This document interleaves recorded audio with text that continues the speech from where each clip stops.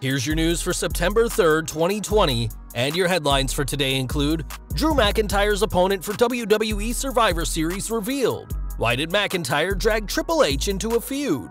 Yet another WWE talent lands in AEW.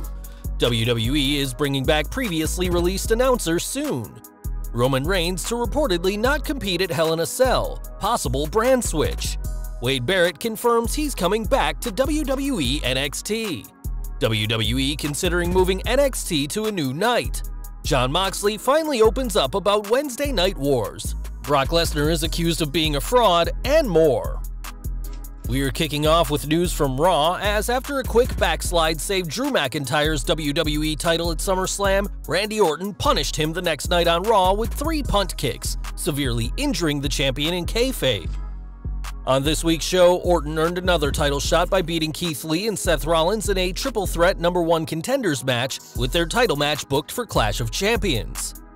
Whilst fans may not be thrilled at seeing Orton and McIntyre face off again, it looks like fans will have to get used to it, as Tom Colohue reported that the feud will go to November, saying, "Randy Orton was always going to get this rematch, because the match between Drew McIntyre and Randy Orton, which is now booked for Clash of Champions, is supposedly part of a long-term feud that will likely run into Hell in a Cell as well and finish around Survivor Series time. It was always supposed to be in that position." But what do you think? Would you like to see this feud continue? Leave your opinions in the comments below. But for now, fans can expect McIntyre to put up one hell of a fight when he takes on WWE's Apex Predator. Clearly, Drew McIntyre is finding out that his championship is a huge target, as he's now having challenges from outside wrestling. A short while ago, British boxing star Tyson Fury challenged McIntyre to a match on Twitter, and now the Scottish psychopath has responded, and it seems he's more than ready to face the Gypsy King. McIntyre certainly didn't mince his words, saying he will kick Fury's, quote, "shiny bald head off that dad bod," and added that unlike Tyson, he doesn't duck a challenge. Concluding his comments by calling the Gypsy King a fraud, McIntyre then asked Triple H for a favor and requested the game to have a word with Fury. Fans will remember Fury's Crown Jewel 2019 victory over Braun Strowman, and though all we need now is for Triple H to make the right calls and arrange this huge match, we're interested in what you have to say. Do you want to see the two British champions collide? And if so, who should win? Leave your opinions in the comments. We're looking at WWE's April 15th releases now, as Tay Conti has recently been spotted on AEW Dynamite holding some interesting paperwork. During the show, Conti posted a video of herself holding Dark Order paperwork, teasing that she'll join the group, and inserted a few mind-blown emojis for the caption. At this time, it's unclear if Conti has been given any actual contract by AEW, but with this tease that she'll be joining the Dark Order, which recently gained the AEW TNT title, it certainly seems like she'll be joining Anna Jay to boost the group's women's roster. Conti isn't the only WWE personality to join AEW, as former Performance Center coach Serena Deeb wrestled on Dynamite this week. On the show, Deeb came up short against NWA Women's Champion Thunder Rosa, who will face Hikaru Shida this weekend at All Out. Fans may remember Deeb as part of CM Punk's Straight Edge Society and competing in 2017's Mae Young Classic before she was hired as a trainer, where she worked until April this year. As both a trainer and on-screen talent, Deeb has proven herself to be a versatile asset in the ring, and it'll be interesting to see if AEW continues to use her going forward. We've spoken a lot about WWE's April 15th releases, as after some former employees have found success in other companies, WWE could be bringing one back. According to PW Insider, WWE is looking to bring back Nigel McGuinness, adding that he could return soon, though no other details about why he's coming back were provided. It's safe to assume that Mauro Ranallo's departure may be a factor in bringing McGuinness back, though it's worth noting that Wade Barrett is reportedly set to be signed as a full-time commentator. At this time, NXT's commentary team is Barrett, Vic Joseph, and Beth Phoenix, and with NXT UK set to return on September 17th, fans may soon hear the former Desmond Wolfe providing commentary for the overseas brand. Back to the ring now, and Roman Reigns is on top again as a Paul Heyman guy and the new Universal Champion. But what can fans expect from this title reign? On the latest episode of Dropkick Discussions, Tom Colohue reported that Reigns is going to have a title run similar to Brock Lesnar, but with more title defenses than the Beast, the first of which will be this month at Clash of Champions. Colohue also noted that the long-term goal is for Roman and The Fiend to have a lengthy feud, with Bryan now chasing the gold, though fans shouldn't expect to see Reigns face anyone inside Hell in a Cell, as that match stipulation is going to someone else. It was also noted that there could be a brand switch between the WWE and Universal Championships, which would put Reigns back on Raw, the same show he forfeited his first Universal Championship on in 2018.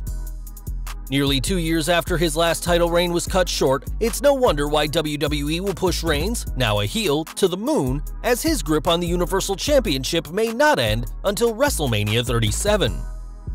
Over to NXT now, and after sitting in on commentary for the past 2 weeks, Wade Barrett will be back once again. Given that Mauro Ranallo has left, it appears that Barrett is filling in, and this may be long-term, following reports that both sides are talking about a new deal. After tweeting that he'll return to call the NXT title match between Finn Balor and Adam Cole, Barrett will join Vic Joseph and Beth Phoenix on Tuesday's NXT special once again, and if reports are true, fans can expect to hear plenty from the British brawler going forward. Speaking of the gold brand, this week's Fatal 4-Way Iron Man match for the vacant NXT title ended with no one leaving as champion, and now we know more about the match. On Wrestling Observer Live, Brian Alvarez reported that the 4 Iron Man competitors, Finn Balor, Adam Cole, Tommaso Ciampa, and Johnny Gargano, only found out about the stipulation a day before the match, and spoke about the controversial finish, saying, "Every single one of them knew, man, we're gonna work our asses off for a match that people are going to be really mad about afterwards. That's what these 4 guys went into the ring knowing, is that the fans are gonna be really mad." Sure enough, the finish, which saw Cole and Balor tie with 2 points each, didn't please fans, and though the finish wasn't the fault of the superstars, hopefully an undisputed NXT champion will be crowned next week when these two face off. We've got some worrying news concerning The Rock now, as the Brahma Bull, his wife Lauren, and his 2 daughters have all tested positive. On Instagram, the former WWE champion described their diagnosis as one of the most challenging and difficult they've gone through, mainly due to the fact that his family also tested positive. If there's a silver lining to this, it's that the Johnsons seem to be through the worst of it all. As he explained, testing positive for COVID-19 is a lot different than recovering from nasty injuries, getting evicted, or being broke, which I've been more than a few times, he said. "My number one priority is to always protect my family and loved ones. I wish it was only me that tested positive. It was my entire family, and it was a kick in the gut. We in a family are good. We're on the other end of it and no longer contagious. Thank God we're healthy." The Rock also said that thankfully his children didn't have much beyond a sore throat, though he and his wife had a much more difficult time, and added that though they've gotten through the worst of it, he knows plenty of people who haven't been so lucky, saying, "We're counting our blessings right now. We're well aware you don't always get to the other end of COVID-19 stronger and healthier. I've had some of my best friends lose their parents to this virus that is so incredibly relentless and unforgiving. We're counting our blessings, but we're good." As always, we encourage everyone watching to practice proper measures, including social distancing, wearing masks, and being strict about having people over, as if someone as fit and healthy as the Brahma Bull can get it, and Kevin Nash has also revealed that he and his family tested positive, then it goes to show that no one is immune. The Rock isn't the only star to test positive lately though, as during a Twitch stream, AJ Styles revealed that he tested positive last month. Styles' reveal came shortly after The Rock went public about his test, and Styles went on to say, "I also tested positive a couple of weeks ago, probably almost a month ago. I feel for people who have to deal with this, but I gotta say, I didn't have that many problems with it. Hopefully The Rock and his family, hopefully everybody is safe and everybody's taken care of and nobody has too bad of symptoms and stuff like that. It sucks, it's not good for anybody." Styles is just one of the few WWE personalities to speak about testing positive after a reported over 30 positive tests were conducted in late July. But most of those who tested positive haven't spoken publicly, and the total hasn't been confirmed by WWE. Renee Paquette said that WWE wasn't pleased when she came forward with news of her diagnosis, and whilst Styles is clearly better given that he's in storylines with Sami Zayn and Jeff Hardy, it again goes to show that people need to be careful at this time. Back to NXT now, as though WWE brought the gold brand to the USA Network on Wednesdays, this may soon change. According to WrestleVotes, WWE has been discussing moving NXT for the past month, though they noted that no decision was imminent, though the numbers for recent shows on Tuesday may impact the decision. It's worth noting that AEW have consistently defeated NXT on Wednesday nights, despite NXT winning the occasional week with an upswing in viewership, though Dynamite almost always wins on a week-to-week basis. Even if WWE does plan on moving the gold brand to Tuesdays, that'll put them in direct competition with Impact on AXS TV, and time will tell what is the fate of the black and gold brand. Over to AEW now, and there's been a lot said about Dynamite's viewership compared to WWE NXT, but one person who isn't too bothered is Jon Moxley. Speaking to Busted Open Radio, the AEW World Champion said he leaves it to other people to focus on ratings, saying, "I don't stress about it. People give me high fives or whatever when I come into the building, like, we whooped their ass last night." I'm like, that's cool, but I'm just focused on the people who are watching and make sure that we keep doing a good job for them. Nothing to stress about on a week-by-week basis. That's somebody else's job, not mine. Obviously, Moxley wants AEW to do well, though he's fine not worrying about being in competition with NXT. And given that Dynamite has consistently defeated the gold brand in the ratings, it seems Moxley's carefree attitude is working out just fine. And we're ending today with news from free agent Brock Lesnar, who's already getting called out in his old stomping ground of MMA. After Jon Jones fired a shot at Lesnar, saying, "I'll Victor Belfort has also chimed in on Submission Radio, calling Brock a fraud.